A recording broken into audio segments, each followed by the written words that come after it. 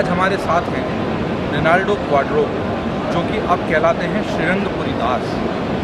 इनकी खासियत ये है कि इन्होंने वाल्मीकि रामायण का स्पेनिश में अनुवाद किया है।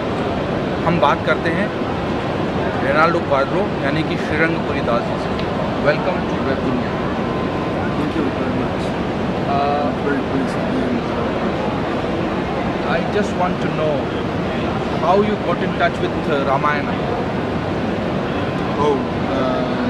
In 1980, I started my studies in Vedic culture, and my spiritual master, Srila Bhakti Pramod Puri Goswami Maharaj, was explaining me the value of the Vedic culture of ancient India.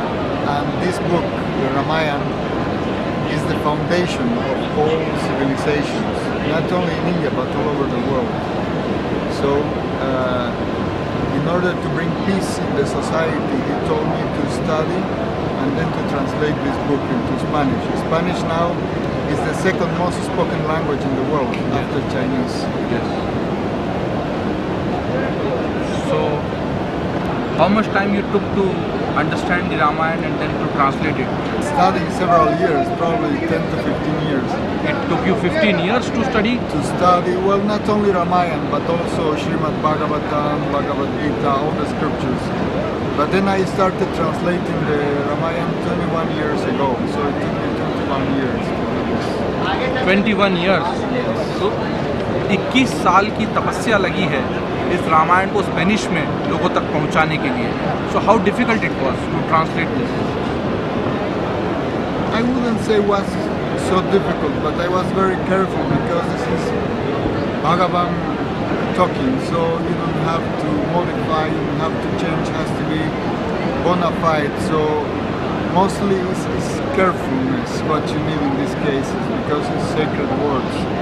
So how is this accepted now in the Spanish community? Well, I am right now planning to mass print. This only is sample printing.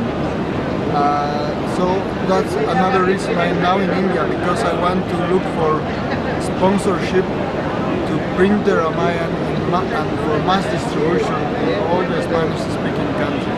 So have you spoken to government of India to help you on this? I am trying to reach the government officials because I think,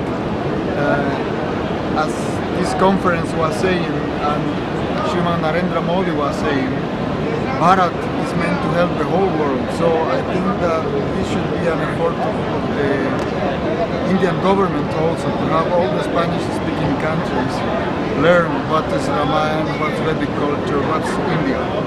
Has ever been Ramayana or other script translated in Spanish? You know of that? Somebody has already tried? Yes, there has been Ramayana editions, but they were written in old Castilian language. That's not spoken today. It's very old language, and today people doesn't understand that. So it's the first edition in contemporary Castilian language. It's called the Spanish language, but also is put into context. Not only the Ramayana text, because this is the Ramayana, but we have created also a glossary of terms that explains in detail what are the different names used, and also a very extensive appendix explaining what is the Vedic world, the fascinating world of the Vedas. Okay. So you can find here what is Sanskrit, what is the Vedas, what is the knowledge, what's the social organization, the philosophy behind, what's reincarnation, what's mantra. So all this is explained here, and also I am explaining, because I'm an anthropologist, how this is vinculated with cultures all over the world. Okay, very interesting. Especially in South America, we have this Ramayana dance, and it's most popular in Bolivia. You see, monkeys and bears are in this fight, and 10-headed demon Ravan, you know, is depicted like this in these dances. This is from Bolivia. This is the most popular dance in Bolivia. It's actually the Ramayana, but people don't know. So when they read this book, they will come to know that this is originally coming from the Vedic tradition. Likewise, there are many things that in the world are being influenced by Vedic culture. All Peru, Cusco was run by Kush, one of the sons of Lord Ram, was running that city in South America. And this same couple, Sita Ram, are worshipped with other names in South America, like Manco Capac, Mama Obyo. So just different names. Very interesting. It's the same. Also, you can see these Vedic ceremonies and the South American ceremonies are similar. Of course, with the passage of time, they are forgetting. And also these huge figures, in Peru. You can see this from an airplane. This is a photograph of an airplane. This is Hanumanji. And then this is the oldest temple found in the world.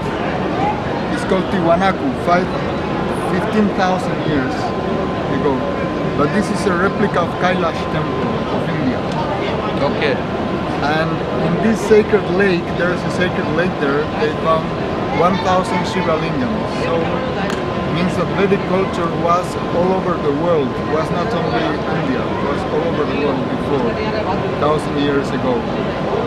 Many thousand years ago. ये श्रीरंगपुरी दास जी की जो मेहनत है, 21 वर्षों की तपस्या है, इसमें न केवल ये रामायण, वाल्मीकि रामायण का अनुवाद है, बल्कि इसमें इन्होंने ये बताने की कोशिश की है कि वैदिक संस्कृति की जड़ें कितनी गहरी हैं और दुनिया में कितनी दूर तक वैदिक संस्कृति की और रामायण की पहुंच है। इन्होंने इसमें ये भी बताने की कोशिश की है कि किस तरीके से राम और सीता की भक्ति दुनिया के अन्य देशों में भी अलग अलग नामों और रूपों में की जाती है।